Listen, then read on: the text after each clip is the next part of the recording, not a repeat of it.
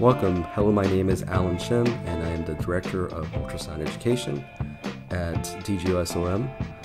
If you are new to ultrasound, it can seem very daunting to learn a new skill.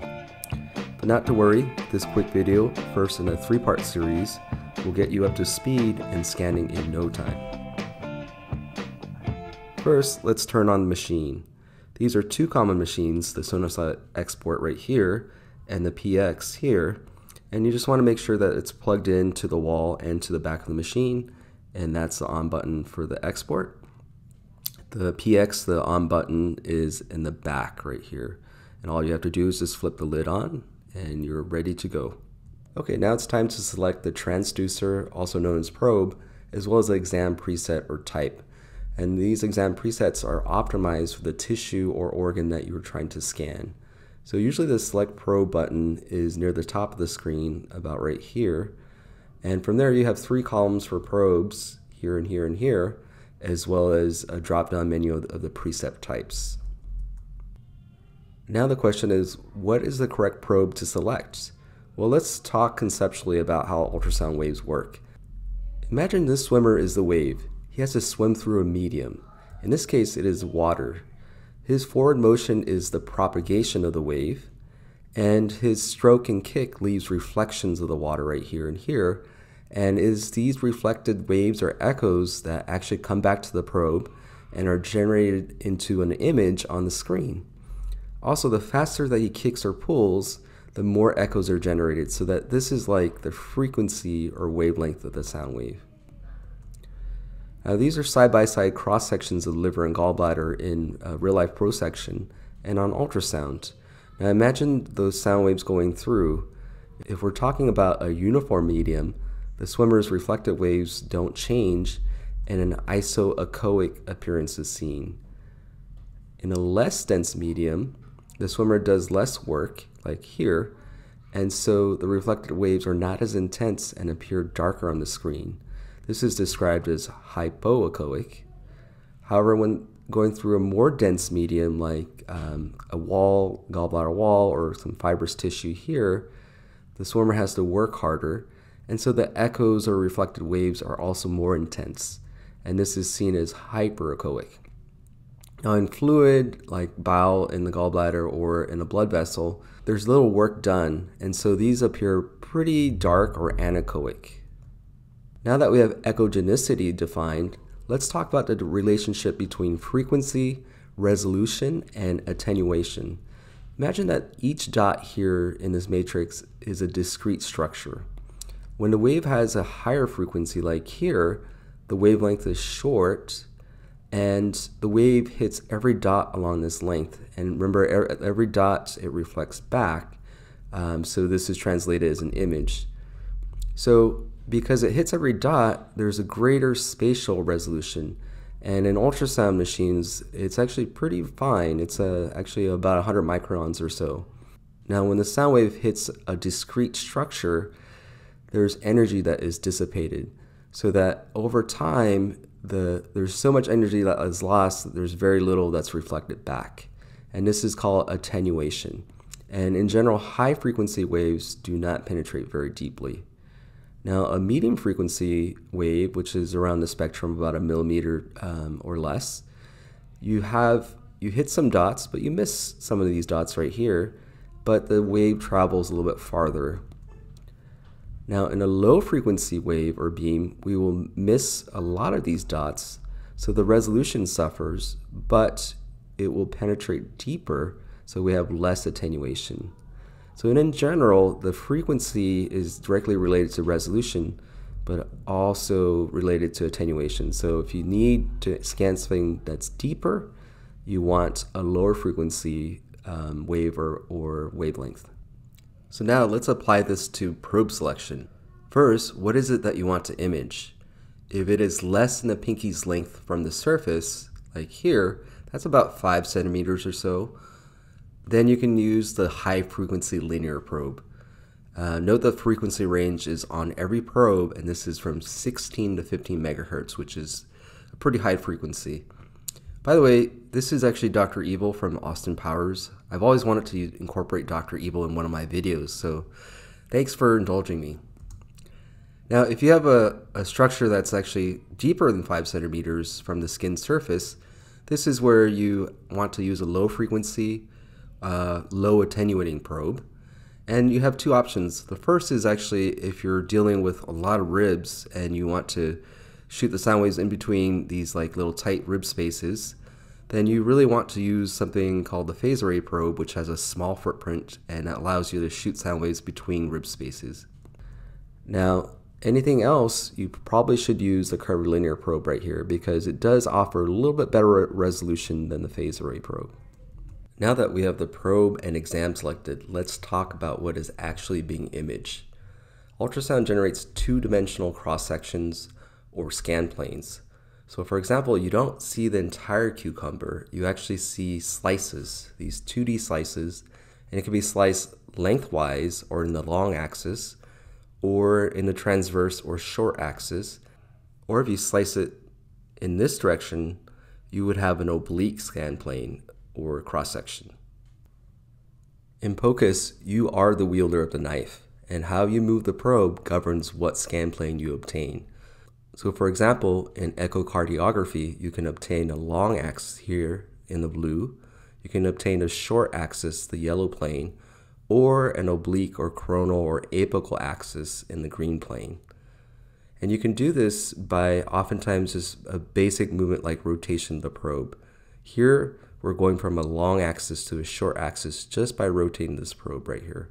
So now that we have scan plane defined, we also need to briefly discuss orientation. There's a dot on the probe as well as on the screen, and in general, the probe dot should point toward the patient's right or your left if you're facing the patient, while the dot on the screen should be at the top left. In this coronal cross-section, the probe dot is pointed upward so that on the screen, everything on the left is towards the head and everything towards the right is towards the feet. The top of the screen is lateral because this is where the probe is situated, and it points medial, so everything deep to the screen is actually more medial. And in this image, the probe is on top of the abdomen and pointed posteriorly towards the back. So the top of the screen here is anterior, while the deeper is actually posterior. And because the probe dot is pointed leftward, as well as the screen dot here, this means that everything on the left of the screen is actually leftward or on the patient's right, and everything on the right side of the screen here is towards the patient's left. Now, another quick way to remember how to think about what is on the screen is just to remember that basically the sound waves are coming from wherever you place the probe. So if you place the probe against someone's side, this is like a coronal image, which is a side-by-side. If you put this on top of someone's abdomen, then this is an anterior-posterior image where this is anterior and this is posterior. And the dot itself is always corresponds to this blue dot on the screen. So also notice that the footprint, the outline of the screen corresponds to the footprint of the probe. So here, this is the curvilinear probe, and you can also see here on the bottom left that says C60. C stands for curvilinear. This is the phase array probe, and you can see here it says P21, P for phase array. And then this is the footprint for the linear probe. Notice that it's very linear. And you could see that here it says HFL, which stands for high frequency linear transducer. All right, let's time for some practice. What is this orientation right here? What is this and what is this? It's lateral and medial because the probe is pointed from a lateral to medial position. So this is on the top lateral and this is medial. What about this one? This one is here and here. This is actually superior and this is inferior because the indicator dot is pointed towards the patient's head. So that means this is superior. You could call it cephalad, and this is inferior or caudal. What about this orientation right here? If you guess anterior posterior, you are correct. And the reason is that this is pointed from an anterior to a posterior position. So this is anterior, this is posterior. the indicator dot is towards the patient's right, so this is towards the patient's right, and this is the patient's left. Alright, let's now talk about probe and hand movements. Really important. Remember that you are the wielder of the knife or scalpel, and that subtle movements of the probe will lead to very different slices or scan planes. So you have to put your fingers closer to the transducer head and really try to anchor your hand to the surface of the skin, and really learn to isolate your movements to just one direction or plane. So for example, fanning is this movement along the broad face of the probe right here, and the scan plane moves sort of like a fan, hence the term fanning. And note that the movement is just along this direction. There's no movement in this direction either, and note that the many different scan planes that you can obtain just by this slight movement back and forth. Next is angling. This movement is along the narrow face of the probe here, and you could see the image swing back and forth on the screen. And this is why this is also often referred to as rocking the probe, kind of like rocking the image back and forth. Now next is rotation. This is movement along the axis that's created by the handle or the cable of the probe.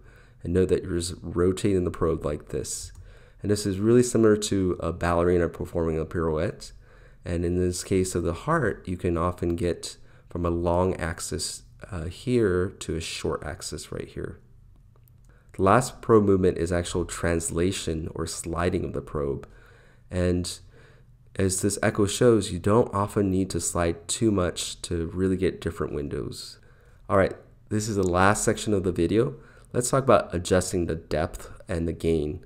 For depth, imagine that you are in a submarine.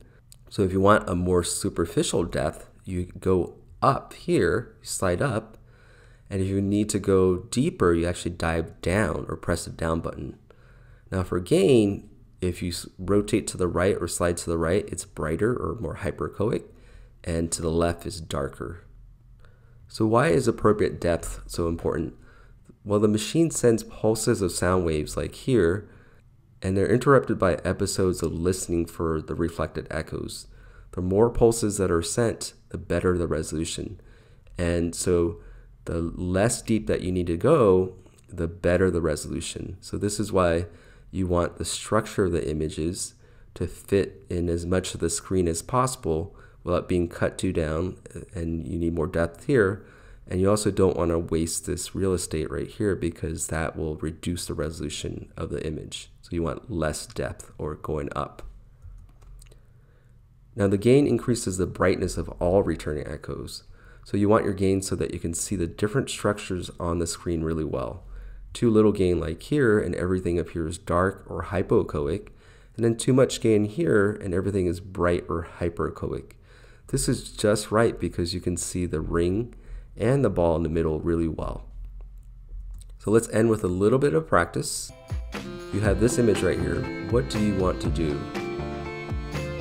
That's right, you need more depth, so you need to dive deeper or press down. What about here? Yep, you need less depth, so you actually surface or press the up button to decrease the depth.